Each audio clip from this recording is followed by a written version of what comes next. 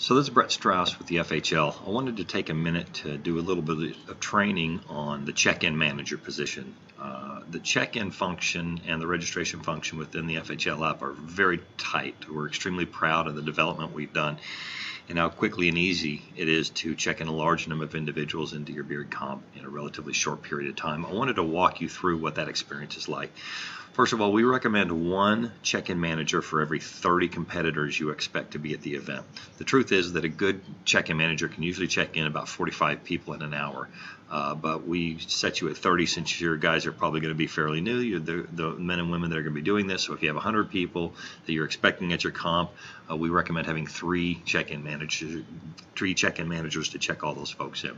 So as a check-in manager, you're going to go to the you're going to open up a browser on your phone, and you're going to go to app.facialhairleague.com, and you're going to see a check-in box. And what I'm going to do is I'm going to enter in the username and password that I was given. You'll be given a couple of usernames and passwords for your team. So my option, I think, is test1 at FHL.com, and then my password is password. So let's see if that lets me in. Great. Okay, so it's let me in as a check-in manager. You can see it says FHL Test Event. That's the name of the event, just to confirm you're in the right location. So there's several things you can do on this page, and I'm going to walk you through each one. First of all, the first option you have is the check-in an existing FHL member. So what I do is if I'm standing in line, when someone steps up to me, the first thing I ask them is, do you have an FHL account? They're either going to say yes, or they're going to say, I already paid online, or I don't know what that is. No one ever says no. They're usually a little bit confused by the question if they don't have a membership. So in the interest of time, cut them off and simply say, it's free. It takes about 15 seconds. We can set you up a new account. What's your first name? So let me do this. I'm going to go ahead and let's pretend the first person stepping up is not an FHL member. I ask them if they have an FHL account. They hum and haw, and I say, don't worry about it. It's free. Let me get you set up. What's your first name? So they come back and they say their first name is John. I say, what's your last name? They tell me Smith. They say, I ask them, what's your email address? And we'll say j.smith at yahoo.com. This is the most difficult part of the whole thing, is typing in the email address. Once they've given you your email address, you need to ask them what category they're in. So we're going to go ahead and select a category, and this looks like it's called Full Beard Freestyle. I'll hit the submit button. Right? So we've got a first name, last name, email address, and a category. I'm going to hit the submit button. Now, the next thing I'm going to do, now they've been registered, the next thing I'm going to do is I'm going to check them in. And part of the check-in process is being sure to take a good photo of them. Now, I don't actually have a live individual here. I'm going to use a picture on my computer screen, but I'm going to hit the choose photo button. I'm going to select my camera as my option. And then what I'm going to do is, what you want to do is, number one, you want to have good lighting, but number two, you want to try and fill the screen with the individual. So you want as much of their facial hair and their face to take up as much of the picture as possible. The last thing you want to do is stand 5 feet away and have them taking up 25% of the picture. It's just not a good photograph. So now that I've taken this photo, I decide I like it, I'll hit the use photo button. What it's going to do is it's going to pop it up, and then what I have the option here to do is to click the retake button or the confirm button. I'm going to go ahead and confirm it because I like it. And at this point, I'm done. I've checked in an individual. You can do it in about 20 seconds. It's very simple. Now, this is a very important step. Once you get back to this screen, what you want to do is you want to repeat all the information you see in the gray box back to the individual. This is where we're going to catch any mistakes that are made. Sometimes people will accidentally select the wrong category because the list is very close. The words are close together. This is our chance to stop and catch it before we move on. So what I'll do is I'll say, okay, John Smith, you've been successfully registered for Full Beard Freestyle. Your lanyard number is 18. I'll turn around. I'll grab the lanyard card off the table. I'll turn around and hand it to him. I'll shake their hand. I'll say good luck, and I'll ask the next person in line to step up. Boom, boom, boom.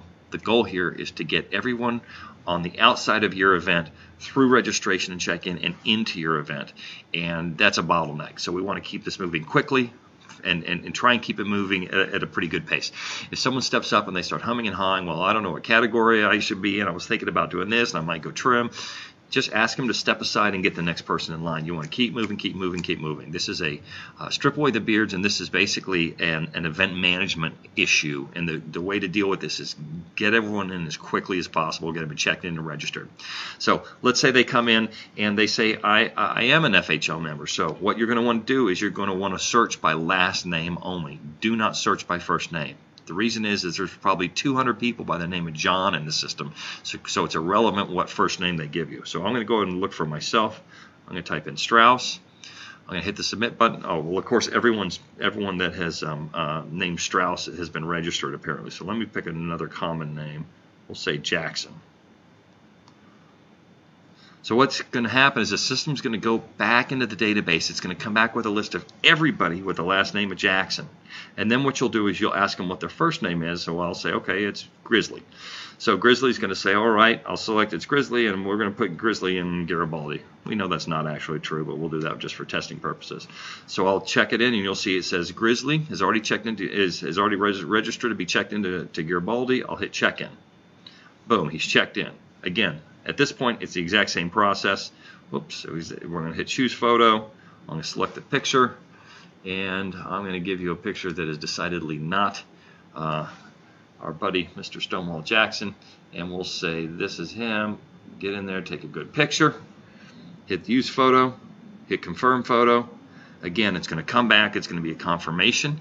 I'm going to recite the name to the individual. I'll say, okay, Grizzly, your category is Garibaldi, and your competitor ID is 19. I'll turn around off the table. I'll grab number 19, hand it to them, shake their hand, send them in. Good luck. Next person in line. Keep them churning. It's very simple.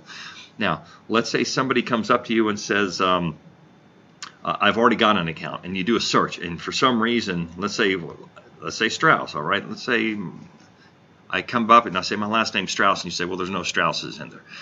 Not to panic, don't worry about it. All you're going to want to do is go back and treat them like a brand new account. All right, so just go ahead and create a new account for them. What I can do after the event is I can merge those two. I can merge their new account with their old account to treat them as one.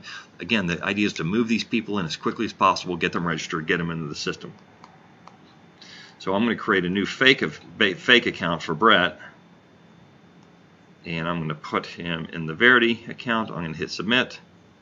I'm going to hit choose photo. I'll go ahead and take a picture myself. I'll use the picture, confirm, boom, boom, boom. Keep them moving, quick, quick, quick. You're going to do the same thing over and over and over. Results come back. Okay, Brett Strauss, your category is Verity, your ID is number 20. Hand it to him, move on. That's it. You just have to repeat this process. It's very clean and it's very simple. Now, let's say someone comes to you and they say, you know what, I checked in earlier and I didn't have my mustache up, and now I've redone my mustache, so I want you to come in and take my picture again. So what you'll do is you'll go down to the bottom where it says edit a checked-in member. You'll go down and you'll find their name. I'll find Mr. Brett Strauss. There's a couple of them in here. I hope this is the right one. Yeah, it is. I'll say, you know what, I want to retake my picture. I'll click the little camera icon. Hit the use button. Hit the submit button. I'm done. It was that simple. That's how quickly you can come in. You can use that to change names, to change photographs, or to change categories. You might want to come in and say, well, we're going to move you to another category. The last thing we have is the pre-registered members selection. Sometimes if you get halfway through a check-in process, someone might get caught up under the pre-registered members box. So make sure that's clear before you start your competition. Make sure no one's kind of gotten lost in that little drop down. What that means is that they got halfway through registration. They still need to get their photograph taken, and they still need to have a lanyard card handed to them. That's it. It's a very simple process. That's all you need to do to follow that to get everyone into the system. Again, if someone wants to stop and chat and ask you questions, just try and keep them moving. There'll be plenty of time to talk after the event starts, after check-in's done. You can sit back, have a beer, talk to anybody. But at this point, you want to keep people moving, getting them into your system as quickly as possible so you can start your event on time. Thanks.